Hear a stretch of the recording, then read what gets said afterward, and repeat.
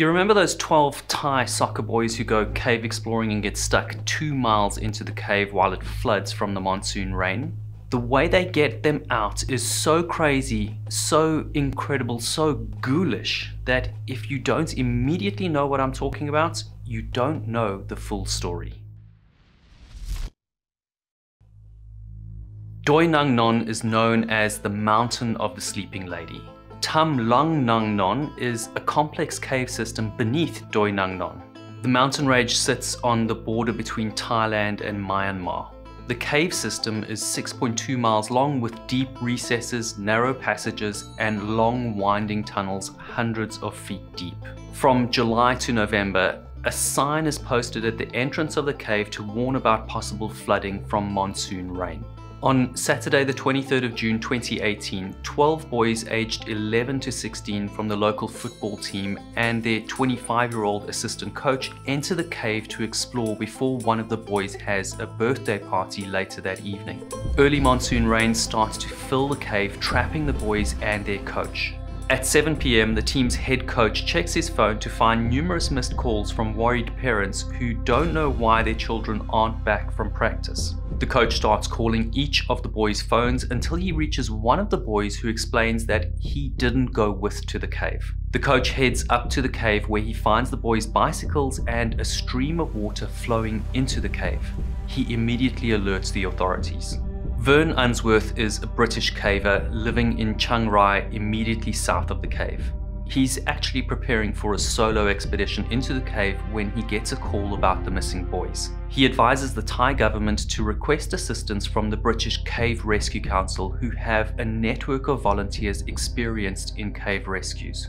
2 days after the boys go missing, Thai Navy SEAL divers arrive on the scene and start to search the caves. The rainwater flowing into the cave is so murky, even with dive lights they can't see their hand in front of their face. The monsoon rain continues to pour water into the cave and the search has to be stopped. Between the 27th and 29th of June, specialist teams of rescue personnel arrive from all over the world, including 3 British cave rescue divers, US Air Force teams of Special Tactics and Rescue Squadrons, Australian police divers, a team of divers from China, and other cave divers who live in Thailand and want to help. Everyone wants to help, and everyone has a plan. Sniffer dogs are used to try and find sinkholes above ground that could be used to enter the cave in different locations. 2 British cave rescue divers, Richard Stanton and John Valanthan, start to provide some structure to the search inside the tunnels. They begin by setting cave lines to guide them through the labyrinth of submerged caves. They also bring Hayphone radios, which work by hammering antenna spikes into the ground so that radio communications are relayed through the ground between antennas set every few hundred feet. But the search is slow going.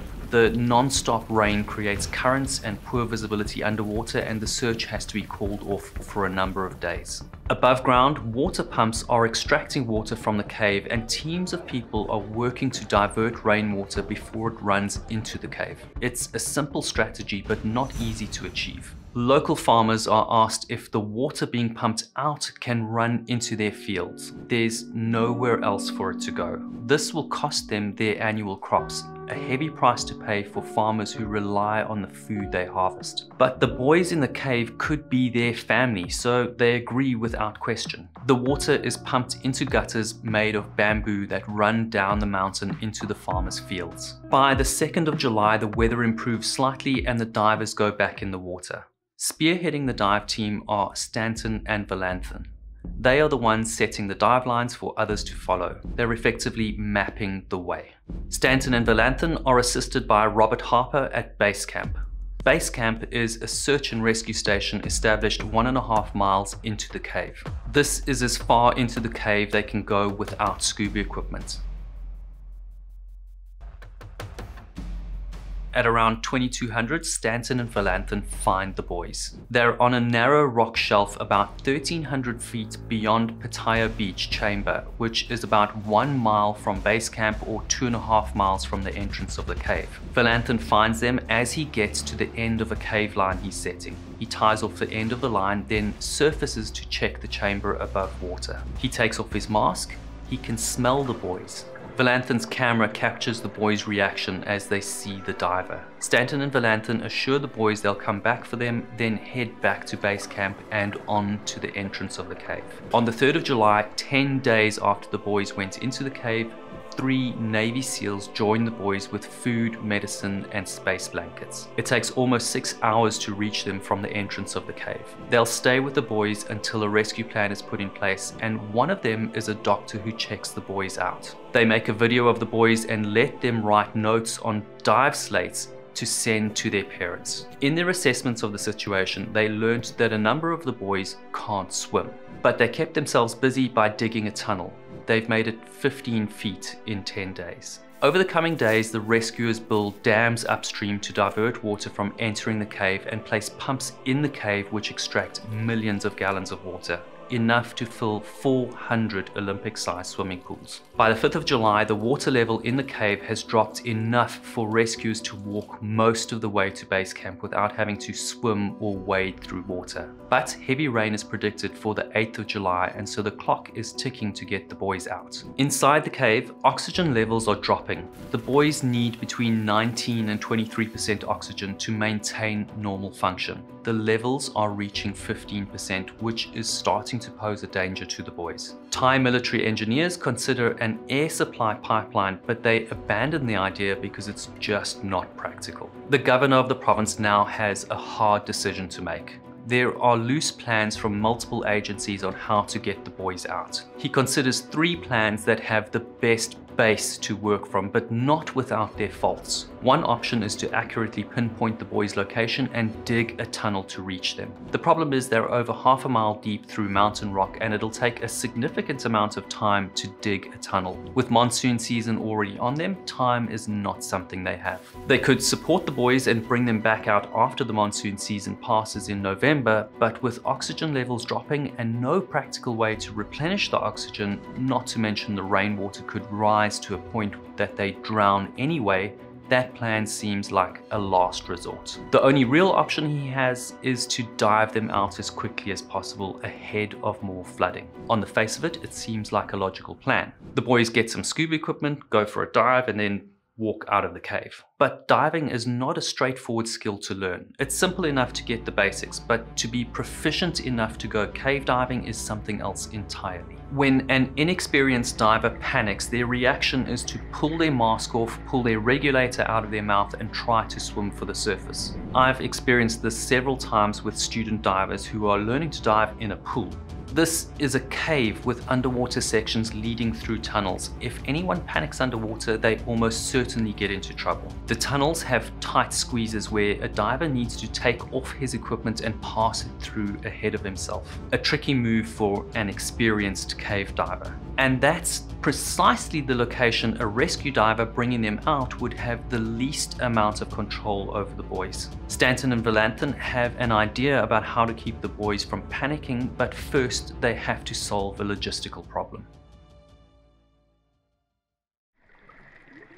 An inexperienced diver will consume about 3 times as much air as an experienced diver. The air cylinders to dive the boys out need to be delivered into the cave by divers. The divers themselves need their own supply of tanks, and so this becomes a logistical operation of bringing tanks, equipment, and food to base camp 1.5 miles into the cave. At the entrance of the cave are thousands of people. Many of these people are assisting the operation by catering for almost 10,000 people who are involved in the wider operation. Hundreds of these people are carrying equipment to base camp like a Sherpa might carry supplies for a climber. They have to descend the slippery slopes of the cave, wade through pools of water, and climb out the other side, all while carrying diving cylinders and rescue equipment. At base camp, there are hundreds of people. Some of them are rescue personnel like divers and medics, and some will return to the entrance of the cave with empty dive tanks to be filled. Base camp amasses around 500 cylinders with a further 200 in rotation to be filled at the entrance of the cave. Only divers go beyond this point. First, they walk down a steep slope. Then they dive through a submerged tunnel that's only wide enough for one person to push his scuba gear through. They climb out and walk again to another staging area. At the secondary staging area, the divers are accumulating dive tanks to continue the push deeper through the next submerged tunnel. They also bring dive gear for the boys like wetsuits and masks. A rescue operation relies on control. Control over the environment, control over safety, and self-control. Typically, during a high-stress rescue, if the rescuer loses control of one of these aspects, the situation gets worse. At the surface, they're controlling the rainwater by pumping it into the fields. If that fails, the cave starts filling with water. In the cave, they're controlling the environment by setting guidelines, and climbers are setting pulley structures to get the boys up the steep slopes of the cave and over crevices they'd like to avoid. They control the safety for the boys by providing wetsuits to keep their body temperature from dropping while they're in the water. Each diver that goes into the cave must also have self-control. They're in a confined space, and the added workload of carrying extra equipment increases their breathing rate. If you're not in control over your own actions and you lose control over safety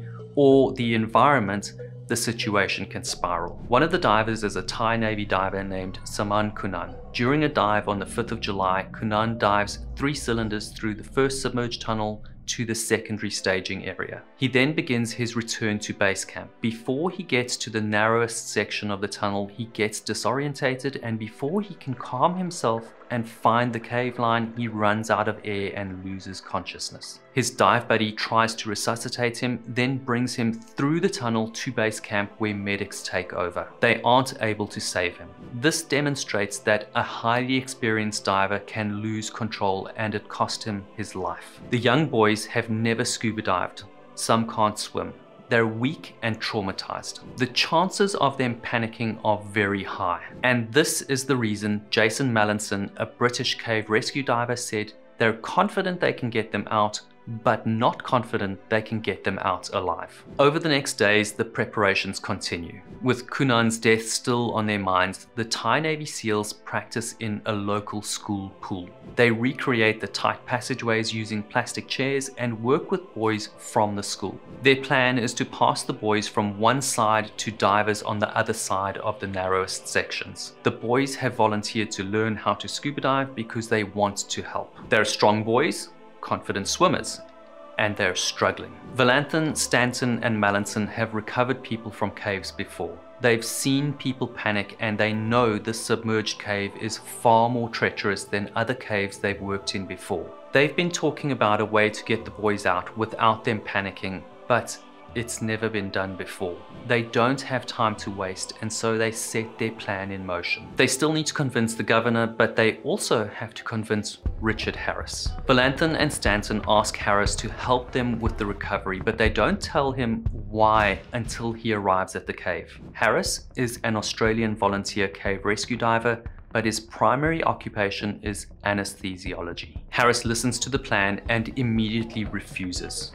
As a doctor, he's taken the Hippocratic Oath. What they're asking him to do puts the boys, his reputation, and his conscience at risk. Harris grapples with the thought of using anesthetics to sedate the boys in order to dive them out. He understands the risk of the boys panicking if they try to dive them out conscious, but he also understands the risks of sedating them. The boys can't stay in the cave, and the only option is to dive them out. If they panic in the tight squeezes underwater, they almost certainly die, and the chances of them panicking are very high. He wonders how many will panic and die. 2, 3, 10, who knows? Then he considers the risks of anesthetic. When a patient is put under anesthetic for an operation, he has a team of doctors and nurses to assist if something goes wrong. Patients can have adverse reactions to certain types of anesthetic.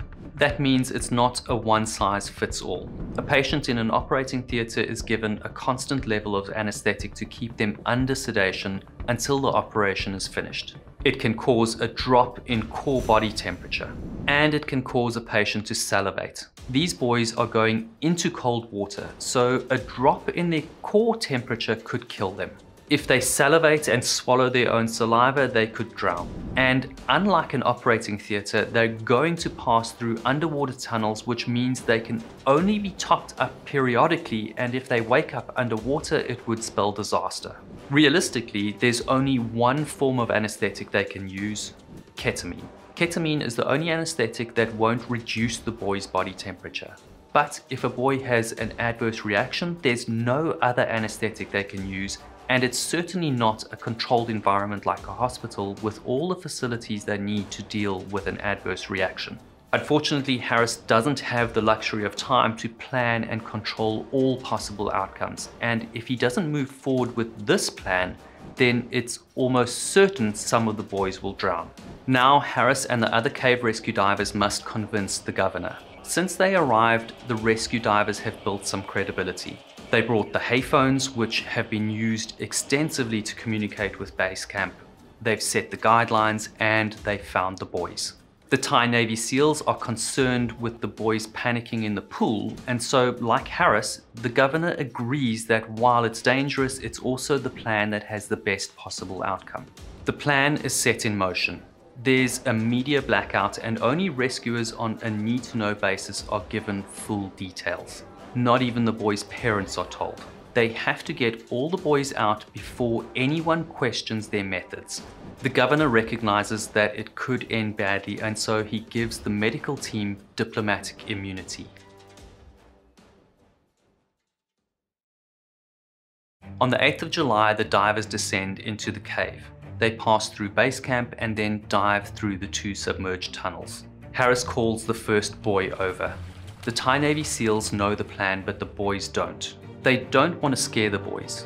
Can you imagine knowing you'll be unconscious while someone drags you through an underwater tunnel? The Thai Navy SEALs keep the other boys occupied while Harris and the rescue divers get the boys kitted up. The boys have decided who goes first. It's a plan they made early in the process because they wanted the boys who lived furthest from the cave to get out first so they could ride their bicycles home, and they've got the furthest to go. We know that's not realistic, but the boys have made their decisions and it makes sense to stick with their plan.